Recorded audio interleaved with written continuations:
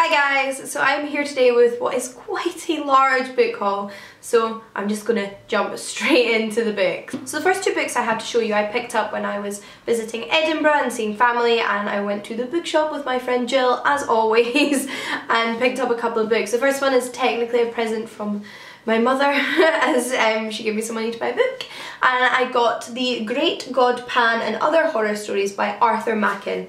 You might be able to read the title easier that way.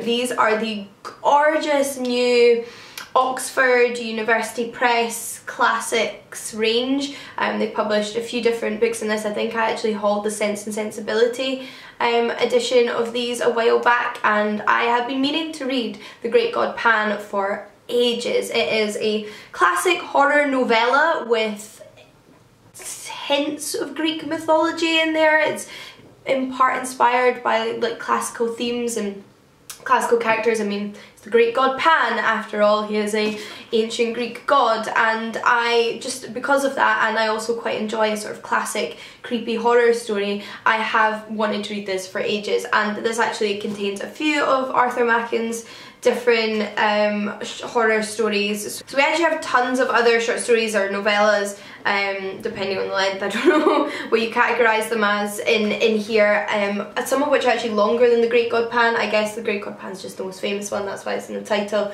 but yeah, tons in here. So I'm really excited to finally be reading some Arthur Machen because he's just been on my list of authors to read for a while. The stories themselves originally came out in the late 18 and early 1900s. But for my second purchase with Jill, we both got this book actually, and we got it in a 3 for 2, and that is The Light of Truth by Ida B. Wells. This is the Penguin Classics edition, writings of an anti-lynching crusader. I've again been meaning to read Ida B. Wells for quite a while. She's an author that I believe I was referenced in some Angela Davis books I was reading, perhaps some Audre Lorde as well. She was a black woman living in the United States of America, and she campaigned against racial hatred, like, well, as the title suggests there. And this is before the sort of civil rights movement era of like Rosa Parks and Martin Luther King that we learn about in school. She is writing in the late 1800s again, similar time period we have here. And yeah, it's just a selection of sort of non-fiction essays. Some of these are literally like a page long, and others are much longer than that. So they may originally have been published as like pamphlets in different formats, but they're her various writings on the topic of racial hatred and racism and what was going on in the time that Ida B. Wells was living in. The next book is actually more of a loan. I borrowed this book from my mum, but I thought I would mention it as I'm reading it soon, and that is Brick Lane by Monica Ali. I am reading this for the Feminist Orchestra Book Club, which is a book club I started and now run with Lauren over at Reads in Daydreams. If you didn't see, we announced the entire reading list for 2018 a few weeks ago, and our second book, the book we will be reading in the months of May and June, as we take 2 months for each book now, is Monica Ali's Brick Lane. And my mum had a copy, so I thought, great, I don't have to seek that out somewhere else, I'm going to borrow hers. And she has read this. It came out back in 2003, and it's about an immigrant woman's experience living in London. Our protagonist originally moves from Bangladesh to London for an arranged marriage, and it's just about her life and what happens after she moves here and her experiences.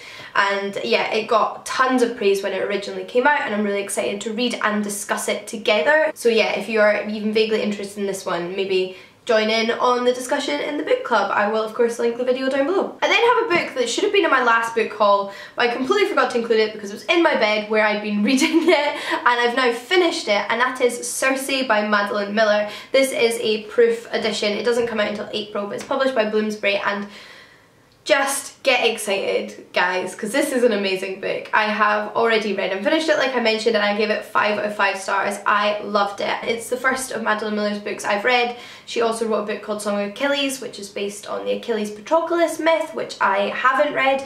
This, however, is based on the myth of Circe, who was a witch slash sorceress, who was the daughter of the Titan Helios, so she was also a goddess. And this follows her entire life essentially. It brings all of the different myths involving Circe together and creates a linear narrative, including one of her most famous episodes, which is when Odysseus stays with her during his travels back from the Trojan War in the Odyssey. But that is not the main crux of the story. That is just one part of her entire life, and it was such a pleasure to read this book. I think Madeline Miller did a spectacular job bringing Cersei to life and characterising her, obviously in a way that the author felt she wanted to characterise her, but I just thought it all came together beautifully, and yeah, loved this one. I then have a book that was given to me as a gift by Simon over at Savage Reads. This was for my Christmas, and it is Witchborn by Nicholas Bowling. Now, you might have noticed in 2017 that I was reading a lot of witchy books. I really got into my witchy books.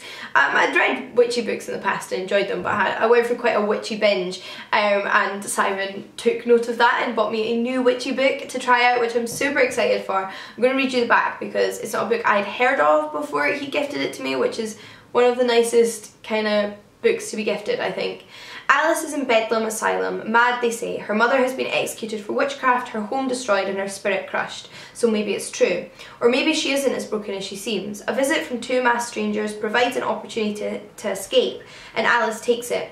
Now she must navigate the dark streets of London where there's a secret waiting to be unravelled. In an England divided by rival queens, it seems Alice has a part to play, if only she can master the rising power within her. I assume that means she is a witch from that last sentence, but obviously there's more going on here. It's a bit of historical fiction. I'm also hoping from the idea on the back that it perhaps plays on that idea of the mad women and the way women were kind of persecuted back in the day. So I think a lot of themes in here that sound really, really up my street, and I'm really grateful to Simon for this one. On the topic of witches, however, I was also sent a proof of another book which deals with witches that I'm obviously excited for, and that is The Lost Witch by Melvin Burgess. So I was actually on a panel with Melvin Burgess and Non Pratt in the summer of 2017. They were both absolutely lovely people, and I don't know about you, but I find meeting people makes me all the more excited to read their work. So I know that Melvin Burgess has had quite a big influence on the YA genre. He's been writing it for a few decades now, and this is his new novel, which doesn't come out until August. I am sorry to be hauling it now, but hopefully I will read it before then and can give you my thoughts in anticipation of its release. This one follows Bee, who has started hearing voices, and these voices are telling her that she's a witch, but her parents naturally think she's hallucinating, and it's about what happens concerning all of that, you know, witchcraft, witchy books, witchy books. I'm so down for the witchy books. I then have two more books I did buy for myself, and I bought both of these from Bookmarks Bookshop in London, which is one of my favourite bookshops. If you're looking for it, it's near Tottenham Court Road and the British Museum, and it's just brilliant. It's been one of my favourite bookshops in London since I was a kid. One of my mum's friends used to work there, and we visited when I was a kid, so it's a bookshop that I very much love and always find new things in. So the two books I picked up are The Essential Rosa Luxemburg, Reform or Revolution, and The Mass Strike. These are two essays by Rosa Luxemburg published by Haymarket Books. Rosa Luxemburg was writing in the late early 1900s again. That seems to be like a very prominent time period in these books. But she was a left-wing academic and activist during this time, and she's somebody I greatly admire. I started reading her work in 2017 again, and I'm really excited to read more by her. She is a phenomenal writer. She throws so much academic shade. She's so sassy. She completely understands the value of accessibility in non-fiction and politics. And in the book I read by her, What is Economics, she completely tore apart other academics for lack of clarity. So I just think she's brilliant, and I very much admire her, so can't wait to read more by her. I then also picked up this book from Verso's Radical Thinkers series, and that is Women, Resistance and Revolution, A History of Women and Revolution in the Modern World by Sheila Rowbotham. Sheila Rowbotham is, I believe, quite a well-known feminist writer and thinker of sort of the 1970s time period. She's an author my mum's always recommending to me, and I just haven't gotten around to reading yet, but this can be my in, I think. Although, after buying this, I then found out my mum actually owns a copy. I don't know why it didn't occur to me that she might, but I got totally sucked in the bookshop, particularly because of the video I made recently on Goodnight Stories for Rebel Girls, which was a book I had a lot of issues with. And I discussed generally sort of what we're looking for in inspirational female figures and groups and political activists, and what we find inspiring, and how we value power perhaps too readily. This book, when I just read it, the back and the front just sounded like a bit of a alternative to that. Obviously, this is an adult book, it's not aimed at a younger generation, but this almost seemed to be offering me exactly what I wanted. It says on the back, this classic book provides a historical overview of feminist strands among the modern revolutionary movements of Russia, China and the Third World. Sheila Rowbotham shows how women rose against the dual challenges of an unjust state system and social sexual prejudice. Women, Resistance and Revolution is an invaluable historical study, as well as a trove of anecdote and example fit to inspire today's generation of feminist thinkers and activists. That's exactly what I want and need, so hopefully it lives up to all of that. Moving on to more books I was sent by the publishers. The first one I was sent by Canongate after I requested it because I really wanted to read it. You'll have seen it perhaps in my most anticipated releases of 2018 video, and that is The Book of Joan by Lydia Yuknavitch. This is a science fiction novel inspired by Joan of Arc, so it's set in a futuristic setting with a sort of Joan of Arc central character. It's a dystopian world that is ravaged by war and hatred, and a group have come together in order to try and save the world. A group led, of course, by Joan. So I've heard amazing things about this one. I think it came out a while ago in the US, so I've already read quite a few reviews, and yeah, I think this is going to be wonderful. I was then sent 3 absolutely stunning books by Vintage. They are their beautiful black and red series of dystopian classics. So first we have Aldous Huxley's Brave New World, which I haven't read, and I think this is quite a early dystopian novel, quite pivotal to the development of the genre. It says, far in the future, the world controllers have created the ideal society. Through genetic engineering, brainwashing and recreational sex and drugs, all its members are happy consumers. Bernard Marx seems alone and feeling discontent, harbouring an ill-defined longing to break free. A visit to one of the few remaining savage reservations where the old imperfect lifestyle continues, maybe the cure for his distress. And secondly, one that I mentioned I wanted to read in my classics, I specifically want to read in 2018, so I'm glad to have a copy, is 1984 by George Orwell, a book that I actually believe has in part a lot of influence from Brave New World. I'm sure I've read that Brave New World influenced 1984. You've probably heard of 1984, it's set in the futuristic 1984, as this book was written prior to that year, in which we all live in a sort of Big Brother type state, and surveillance is very, very heavy, and it's about, again, one man sort of breaking free of that dystopian and brainwashing that he's been living in. And lastly, a book I've actually already read, but the third in the series, and that is The Handmaid's Tale by Margaret Atwood. Again, this one is a dystopian novel. This one heavily deals with women's rights and reproductive rights, and is set in a world in which not a lot of people can bear children anymore. Fertility has gone way, way, way down, so this new structure has been put in place where women, handmaidens, are sort of lent out to different families in the hopes that these upper class families can then bear children through them. Another book that I'm incredibly, incredibly grateful to the publishers for sending me is the new translation of Homer's Odyssey by Emily Wilson, published by Norton, and I am so excited to read this. The Odyssey is one of those books that so many people have an early introduction to ancient literature through, and I completely understand why. It is a wonderful story, it's incredibly engaging. Homer's writing conjures really vivid images in your mind, and it's a book I started with early on. It's a book my dad loved and shared with me, and I have his edition in my room. But what makes this translation all the more special is that, unlike the majority of translations available in the English language, it is translated by a woman, and that has made a difference because she has come at it from a new perspective, and she has tried to break down generations of preconceptions surrounding this book that has influenced the translators before her.